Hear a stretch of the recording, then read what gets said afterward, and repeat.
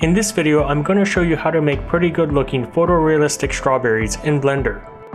I wanted to do this because I wanted to study how to create complex surfaces and materials without using photoscanned objects, and I wasn't satisfied with the existing strawberry techniques, as they don't look very realistic or limit the fruit to just triangular shaped berries. This technique works on any shape. I wanted to create a video on this because while the techniques aren't new, there isn't really a video showing how everything works together. So hopefully this will give you ideas on your own projects, beyond just strawberries. Fair warning, it's a bit tricky and finicky, but it can produce some pretty stunning results. You could even use it to make anything a strawberry. Anything. In this video, I'm just covering the berry part and not the leaves. We'll leave that to another video. Strawberries are covered with seeds, which are embedded in little divots on the surface. And these divots are the problem.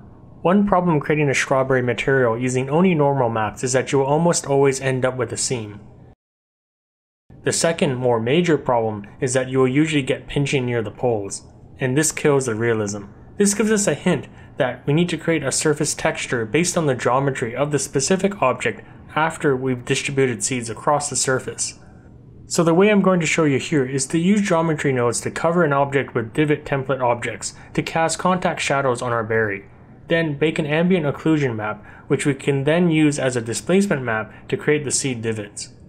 We then use geometry nodes to distribute seed objects using the same node tree to get the final result. There are several ways to do this, but I'm going to show you using geometry nodes. While the results are good and it's easier to practice the concepts, the performance isn't great. The idea here is to generate an ideal high poly model, for which you can then apply further different techniques to reduce the polygon count, if required. We'll start by creating the strawberry base object. While it might be tempting to use a sphere, the problem with the sphere is that the geometry itself pinches at the poles, which creates unwanted artifacts. Instead, we're going to start with a cube. Let's start with one around 1.5 to 2 inches. Add a couple loop cuts to create the basic outline of the strawberry. Now, we want to add a subdivision modifier. However, if we rotate it, we'll notice that the object looks squarish as we add more subdivisions. We need to add a lot of mesh to play with, so I've added 6 here. We need to add some vertical loop cuts and manually transform the object to look less squarish. Pull the edges inwards to make a circle. Just continue to adjust until you get a shape you like. Strawberries are never perfect hearts, and any additional bumps just adds to the realism. Of course, strawberries come in all shapes and sizes, and this is not a problem if you're not creating a heart-shaped fruit. It doesn't have to look perfect here, we're just getting the overall shape and getting rid of the squareness. Now, we want to add even more random bumps and curves to the object. We can do this in many ways. We can manually tweak vertices, add a displacement modifier using a texture-based displacement, or, in this case, I'll use a lattice modifier and distort it that way. After you're done, don't forget to UV unwrap the object if you haven't already. Now on to making our seeds. To create the AO map, we need to create an object that will cast a shadow onto our strawberry. This is basically an oval-shaped object. Start with a 4mm cube. Shrink the X and Y axis to about 1mm, squeeze the bottom in and flare the top out. Add a subsurface modifier at level 3 and apply smooth shading. Add a couple loop cuts to make the top and bottom slightly pointed. This shape isn't round but flat, so squeeze it in slightly. Apply rotation scale once you're done. You don't need to be exact, but any shape like this will work. Place this object into a collection. We want to create a few seed objects. These are just simple objects with a little hair sticking out the bottom. They are usually a dirty yellow color, with the little hair being brown. Create a few variations of shapes and colors, especially if you're making close-up renders. In this example, I created 5 of them, all with slight color and surface displacement variations. Put these into a collection. Seeds come in different shapes and sizes, but you do want to take note of the size relationship between the seeds and template objects. The seeds are smaller than the holes that they were placed in. Now we're going to be using geometry nodes to populate the object with seeds. First, start with a distribute points on faces node. Choose Poisson disk and enter the distance and density. Create an instance on points node and collection info.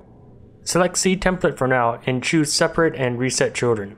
Check the pick instance box. Join everything together with a join geometry. We actually want to make the collection as an input to our graph, as we'll be switching between our seed templates and seed objects. When we populate the object with seeds, notice that they're not rotating around the object properly. To fix this, create a rotate Euler node, connect the rotation from the distribute point on faces node, and set the X rotation until they appear to be moving outwards from the object, which is -90 degrees in my case. Next, we want to control how far up the strawberry to distribute our seeds.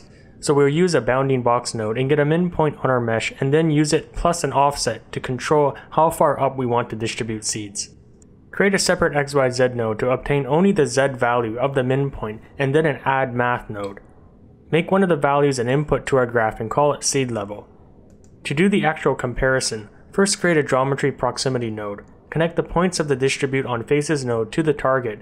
Create another separate XYZ node to get only the Z value, and then a less than comparison between it and the max seed level specified by the input. This value is 1 if the seed position is less than our input and 0 otherwise. Connect it to the selection input on our instance on points node. Back on our mesh, if we create a geometry node modifier and select our graph, we can see as we change values of our seed level, it limits how far up the fruit the seeds are distributed. Our template objects cannot be right up against the surface of the berry. There needs to be a space between the berry and the objects to get the right ambient occlusion map. The way I did this was to scale the berry down slightly by using a transform node.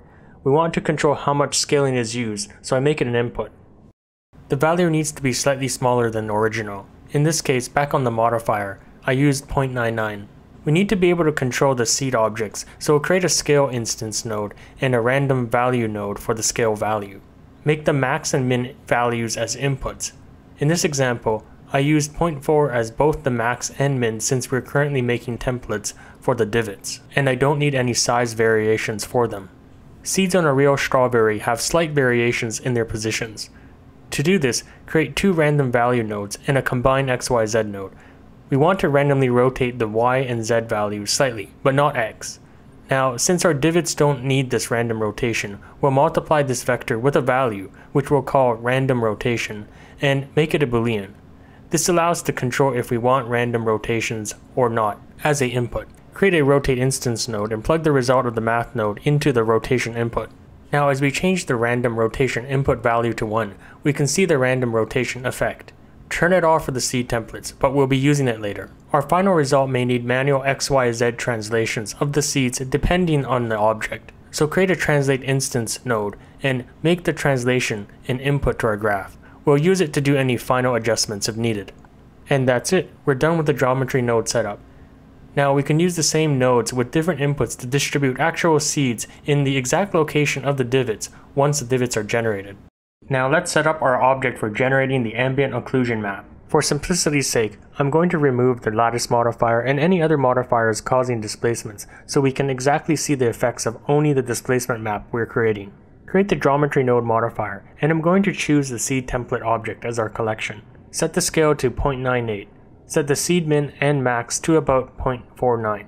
This is specific for my example. You have to adjust it till you get the desired divot size in relation to your strawberry object. I don't want any random rotation, so make sure it's 0. And set the divots to no translations. We adjust the seed level until we get the right height, and choose a seed until we get a good looking distribution. To create the ambient occlusion map, first make sure there's a material assigned to the berry, and make sure this material only has the principled BSDF shader and nothing else. Create an image texture node and a new image. Name the AO map and keep it selected. Now in render properties, make sure cycles is selected. Set the samples to 1024. Under bake, select the type to be ambient occlusion and press bake. It will create the AO map and save the image to the selected image texture in the shader. If it's successful on the image, you should see seeds generated across your object according to how you UV unwrap the object. If you want to see how it looks on your object, apply it as a color map and take a look. You should see something like this. In my blog, I'll talk about some of the troubleshooting tips if you don't get this result. Blender doesn't automatically save external file changes, so be sure to save the AO image file. While we baked an AO map, we are actually going to use it as a displacement map, so create a displace modifier. Choose texture and select the AO map we just generated. Now, change the coordinates to UV and select the UV map. Change the strength until you get something more subtle. I used 0.001. This is what we get, nice seed displacements around our strawberry object. Now to add our seeds, create another geometry node modifier and make sure to put it before the displacement modifier. And deactivate the geometry node setup used to generate our AO map. Change the collection to use our real seed collection. Keep the seed and level values the same. We have to change the scale to make the seeds flush against the surface of the object, and change the min and max till you get a seed size you like. I had to do some very small manual translation upwards to get the seeds appearing on the top half of the divots. In this situation, I set the random rotation to 1 so I get some slight variations of the seed orientations. And there we have it, we populate our strawberry with seeds. If you change any of the input values for the geometry nodes used to make the divots, or make any change to a displacement modifier used prior in the stack, you'll have to regenerate the AO map. Here, I've re-enabled the lattice modifier and regenerated the AO map. To add more realism, I used the particle system to add hair on the fruit. The colors and sizes vary from fruit to fruit, so you can make them as hairy as you want. The shader node setup is made up of 2 base textures, which I created using Substance Designer. It contains the small level details, bumps, veins, and colors of the ripe red portion of the berry in the unripened section at the top. Here, I already imported them into Blender, added a bit of subsurface scattering, and adjusted the color map to work with my scene. I've included a link where you can download these materials in the description box below. We need to reinforce the contact shadows the seeds create when they sit in the divots. While subtle, it really gives a look that the seeds are in fact laying in these holes. To do this, we use the AO map we generated for the strawberry as a factor when we combine it with a dark red color to our existing color map. This gives us the appearance of nice contact shadows. To bring in the white portion of the berry, create another image texture and use it as a factor to blend in the red and white portions together. To create the mask, I used texture paint and painted the portion of the strawberry I want white. As a final touch, I found that adjusting the translucency of the object also helps creating a fleshy look. And that's it. It's a bit tricky and requires some tweaks to get it right, but it can also produce some pretty nice results. Once you get the concepts, if you're concerned about the high number of polygons, I've described a way we can reduce the number of subdivisions and some of the performance issues caused by geometry nodes on my blog. Have a read if you want to try it out. Keep in mind this isn't the end state. Now that we have a high poly model, we might want to reduce the polygon count further, but that's for another video. And there you have it, pretty good looking non-photoscanned strawberries. It takes some practice, but I think it looks pretty good, and I really like how it works on berries of all shapes and sizes. Let me know if you have any questions. Thanks for watching.